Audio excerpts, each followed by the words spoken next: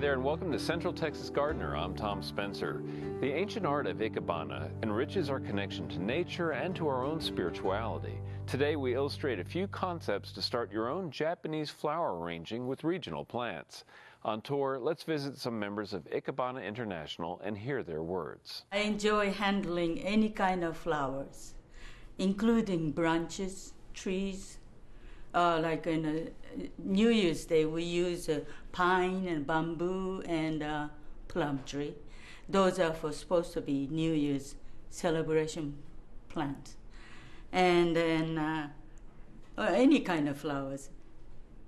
You know, flower brings a smile to anybody. Ikebana, the art of Japanese flower arranging, directs our focus to absorb nature's artwork and to enrich ourselves through its reflection. It's more a spiritual story than a collection of cuttings from the garden. I would say that the Western arrangement is an arrangement of mass and color. And in the Ikebana, the Japanese arrangement, Japanese style, the Ikebana, is really creating lines and creating spaces. Begun as a Buddhist ritual to offer flowers to the spirits of the dead, over the centuries, Ikebana has evolved into several schools of philosophy. Its design significance spread to the U.S. following World War II. The Army sent me to Okinawa as a GI, and I was exposed to it there but didn't study it. And very shortly after I came back home to San Antonio, the San Antonio chapter of Ikebana International was formed. Since 1960, the San Antonio chapter of Ikebana International unites two cultures. In Japan, the art was taught to young girls before they married. Club activity, we do have a flower arranging class afterwards. And then during the war, we were stopped for everything. Then after that, start beginning to pick up again. This one is a summertime arrangement. Spring, usually the irises blossom most. And they are very short because they're in a hurry to blossom. Then later on, they got second batch of irises start growing. Then the flower will be a lot taller. You can divide Ikebana roughly into three main classes. The classical, which are done in so that when you look at them from the front, the arrangement has the appearance of a single trunk. The more modern arrangements are moribana and nagare. Moribana are always done in a low, flat vase so that you see the expanse of water in the vase. And nagare are done in tall vases. So usually people start studying with moribana because it's simpler and easier to do, and you have the kenzan that holds the material in place. These things get a little sharp needle things on. Then we put the stones on to cover this thing, kenzan, so that they will look more natural. And we make it look like we'll bring outside into the house. We were stationed in Taiwan in '71, and I made an arrangement with one of the florists there to do arrangements in my house once a week if he would teach me how to do it. So that's where I started my lessons in Ikebana. Now in Austin, J. Marie wanders her garden to inspire her arrangements. This one for a dining room table represents the Ichio school of Ikebana.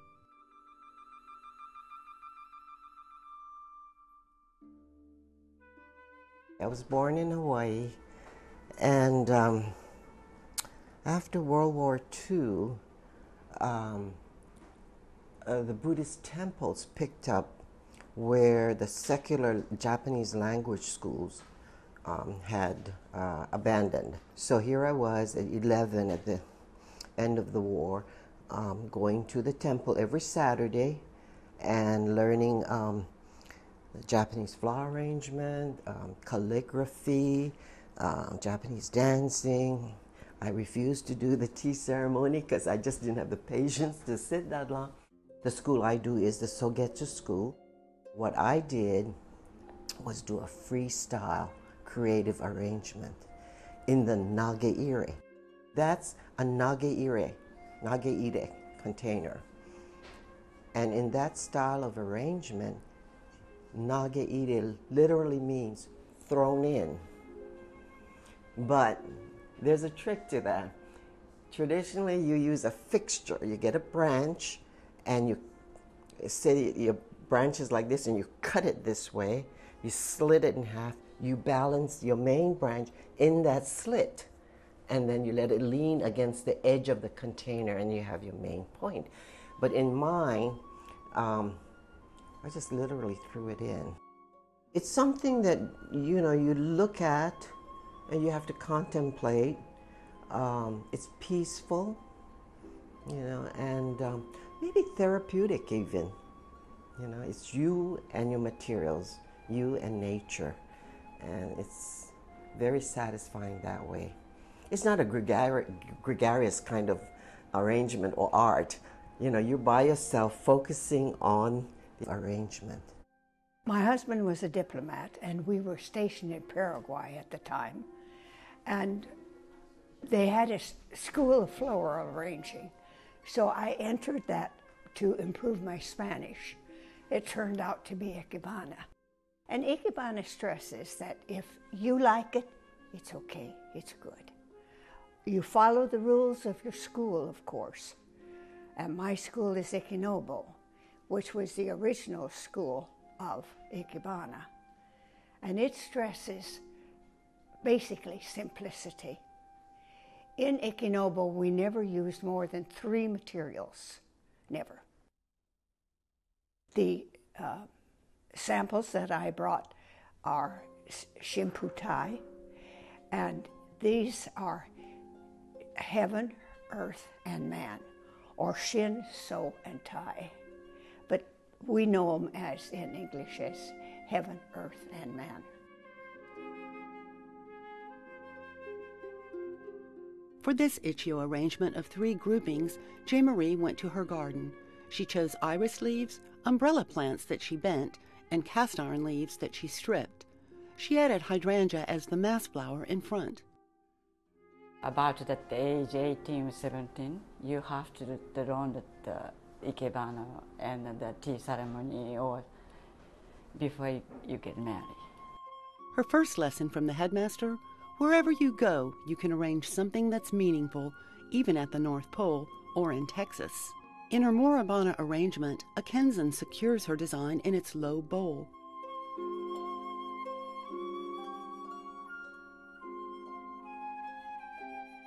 Susan Flanagan's arrangement in the O'Hara School is a summer landscape near view that replicates nature's dynamics. In other words, you have a near view, you have a medium or central view, and then you have a far view. You can make Ikebana in any kind of vase, whatever vase you happen to have, but you start with the basics in the flat container, and then later you move on to more advanced shapes and kinds. Ikebana inspired Dawn to potter with pottery for total expression. Like any garden philosophy, it's all about where you find your harmony. Some other one is a little bit more modern. Sometimes a little abstract, but like old-fashioned like me, I just don't dig it. And it's about finding art around you, no matter what. Immediately after the war, were very difficult times in Japan, and there weren't many flowers available, but they used anything at hand to make their Ikebana: plastic, paper, metal, anything at all. And so the whole idea of Ikebana expanded greatly at that time. I think it makes you look at nature in a different way. It is very spiritual, it is very calming.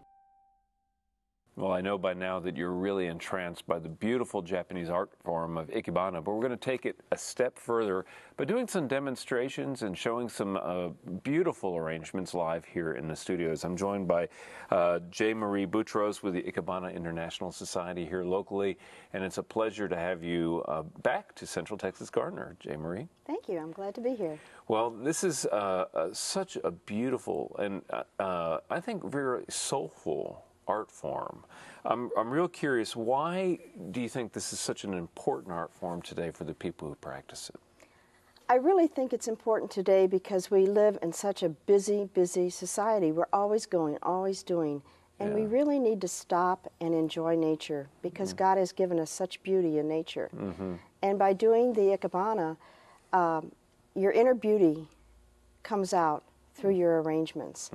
And I think it just gives you a sense of peace. I know it does me, and serenity, and it's just a very pleasant way to have a beautiful day. Yeah, you know, I think that for a lot of people, I love what you said about the busyness of our times.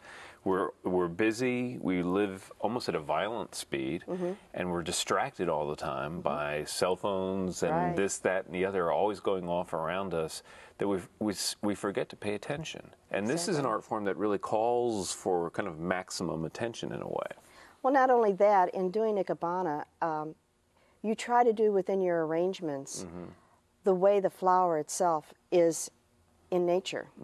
So you need to be aware as you walk and see how the flower is growing, which way it presents itself, which way the leaf is top and bottom, and all this comes together in Ikebana. So it helps you to become more aware of nature as you're crossing the street or going down the sidewalk, whatever. Or in your own garden, which is the case for you because that's where you get your subject material. Now, I know a lot of people might be tempted to go to the florist to get the flowers for these arrangements, but the plants that you use all come from your garden. Exactly, exactly. I like to grow what I'm going to use and then go out in the yard and see what's there and then choose my material and then come in and decide, well, now is this a special occasion or am I doing this just for myself, and then arrange accordingly. So you can do Ikebana with plants from anywhere in the world? Yes. Anywhere.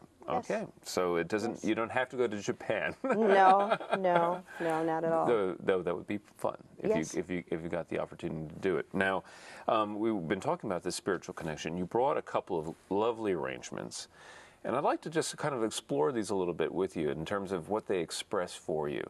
The first one I'd like to talk about is one that's a low arrangement with gorgeous roses and some other a lily and some other things.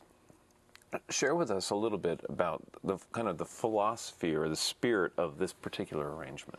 Well, I belong to a school called Ichio, and they began in 1936. And that is when the Western movement was coming over to Japan somewhat. So they were being exposed to more different types of flowers and also a different environment socially. You would see tables and you would have a meal at a table with chairs, so we started needing centerpieces. Okay. And Ichio was one of the first to create the centerpiece. And as you will see in my arrangement, the roses are slanting toward the right side, so you would put this at the right end of your table. Yet it is visual and from all around, 360. And if you had a long table, you would put one slanted to the left side for the other side, for the other part of the table. If you had a really big table, then in the center, you would put a round one. And I chose the classic style of container because if you're going to do three, you really need something that is very simple and more of the classic style. If you're going to do just one, you could use some of your other containers, but that's why I chose that. Yeah, well, it's gorgeous in its simplicity, and it just seems to kind of float there. You know, is that part of the spirit of this particular thing? What is expressed about the flowers in this arrangement? Right. In Ikebana, you know, the religious philosophy behind it, you know, the Shinto was the first religion of the Japanese. And, you know, they had many deities, and they were tied to nature, you know, heaven and earth and man. And so many of the philosophy of the schools, your tallest one is heaven. And then comes earth. and then comes man. Okay. So the one that's the biggest and the lowest is usually man. Okay. And the highest one is usually heaven. Okay. And then where you see my shredded one, that would be my earth. Okay. And the other arrangement you brought, lovely, a much more ethereal quality to it, less grounded in a way. And I really love this. This uses some other classic techniques, doesn't it? Right. What's in that is normally, before they had the centerpieces and things like this, in a Japanese home, you have a niche. And so you're viewing this flower arrangement from the front only. Okay. And so the tall stems in this arrangement then would be your heaven. And this is a grouping kind of arrangement. And actually the ones I used were my sweet bay laurel. Right. And then the ones that are crossing over it, which again, Ichio was the first school to do a crossing method. Those are umbrella plants, which I'll show you later on how to do. Umbrella sedge, right. And then the ones in the front are orchids, because they're some of my favorites. Yeah, well, it's absolutely lovely, and the vase that they're in is terrific as well. Now, let's show some of the techniques. And you have the umbrella sedge here. Right. And you can do, see, this one is flowering from the winter. So if you wanted to, you could do something with this. Right. But what I've done is I've taken it and come up just a fistful and cut it off. Okay. And makes it nice and short and stubby. And you'll see where it was stubby in the one that was bent, but also if you look at the centerpiece one, under the roses, you'll see two very, very short ones. Yes, yes. And then one that's T90 that's right in front of it. But this stem bends very easily. And when you just have to take it and bend it. Right. And it'll pretty much hold its position. Right. And then you can use, of course, there are devices within the container to hold them in place as you do the it. Kinzon. Kinzon, or what we would call a frog. A frog, or some people call them pin cushions. Right. But the Kinzons that are made with the brass pins are actually the best. And then you've seen how I've had small ones, large ones. Sure. There are large ones like this that have irregular sizes for using wood and things like that. Okay. So this is what we would do to get this arrangement. And then if you had more than that, you would just cut them at different levels for what you wanted to do. Now, you brought an aspidistra leaf as well, and in the short arrangement, there's this beautiful, I had to do a double take to see what that was, and then I finally figured out what it was, and that's a shredded aspidistra leaf, and you're just using your nails here. Right, I'm just using my fingernails, and if you'll see on the aspidistra, they're veins. Right. So what you're going to do is just follow the vein, and you're going to go on, and it doesn't take too long to shred this thing. And today I chose to take one and actually roll it up and make it very short. But I'm going to show you that you don't even have to do that. All right. I've been out in my garden and I've lost a lot of fingernails. Sorry about that. It's a rare thing to find nice fingernails on a garden. Let me tell you that, Jane Marie. I'll tell you. But okay, and then you would just clip it off. Right, but in this, you can have it in your arrangement where it's like that. Okay. And what I chose to do is cut the stem very, very short. Okay. And I just put it through here. And voila. And we have a little one like that. Okay. Well, people can learn a lot more about all of this at an upcoming event in San Antonio, and that's going to be happening in February. We have information about that online. And tell us very briefly about the event. Well, it's on the 5th of February, and it's the Asian Festival, and they try to bring in all the different Asian arts. And so our group has been invited to do the flower arrangements. Well, that's wonderful, and people can learn more about that at klru.org/CTG. And Jane Marie, thank you for sharing this gorgeous art form with us. You're very welcome. All right. My pleasure. Okay, well, coming up next is Daphne Richards.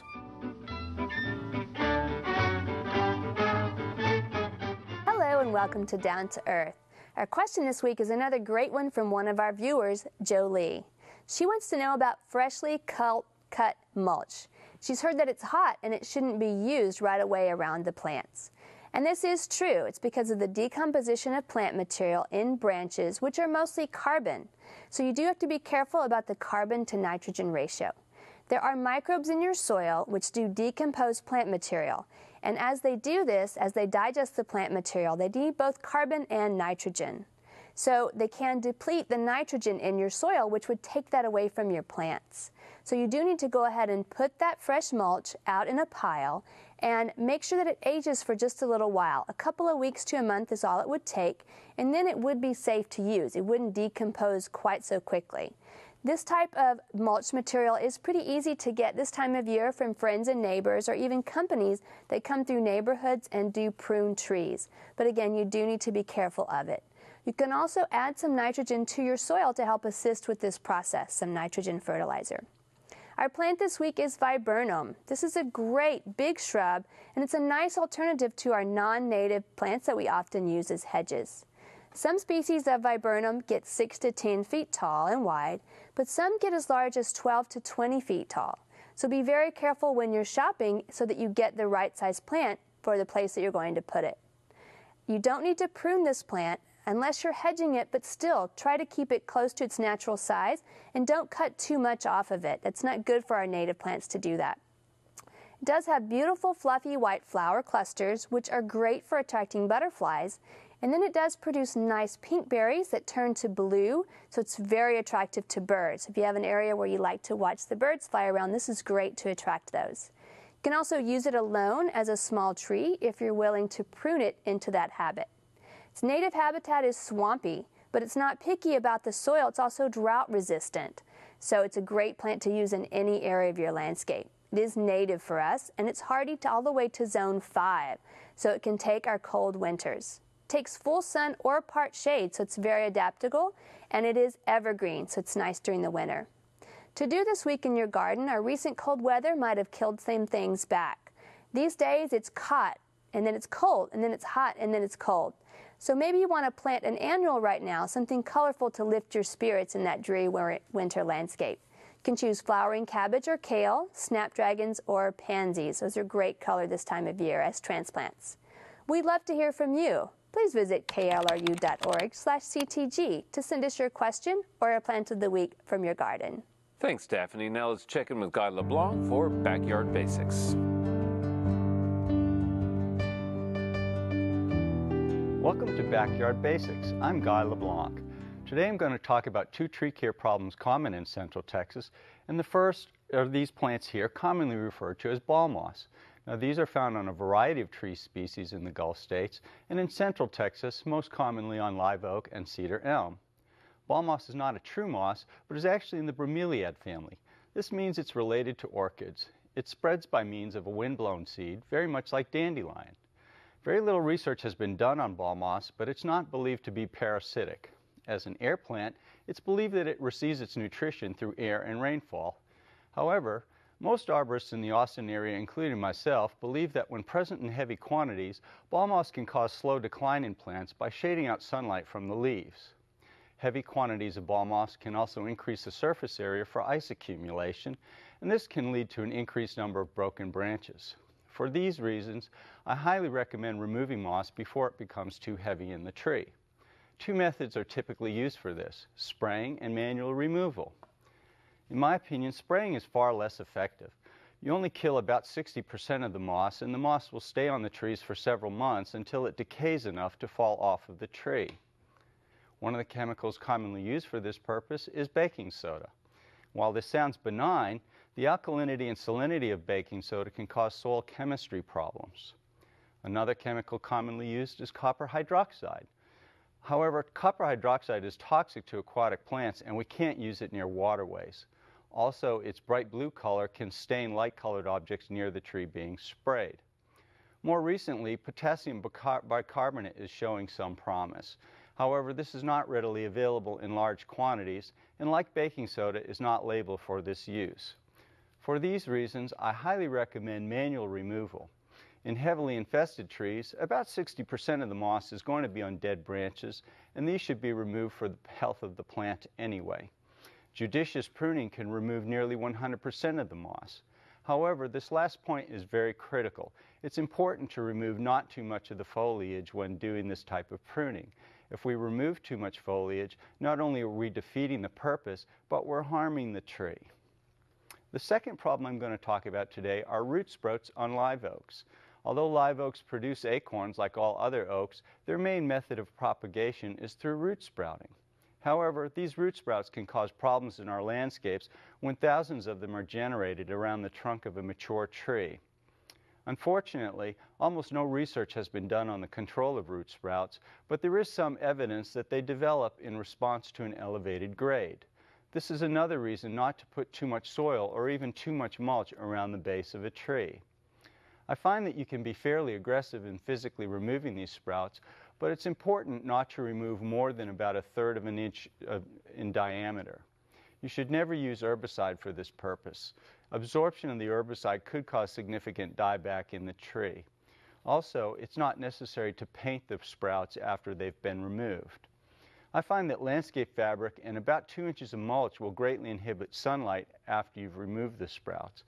However, once they've developed, it's nearly impossible to permanently eliminate sprouts from the trunk of your tree. For Backyard Basics, I'm Guy LeBlanc. Visit klru.org/CTG to watch online, get more tips, and read our blog. Next week, tune in for Tomato Talk. Until then, I'll see you in the garden. To learn about today's program, watch online, and follow CTG's blog, check out klru.org/CTG.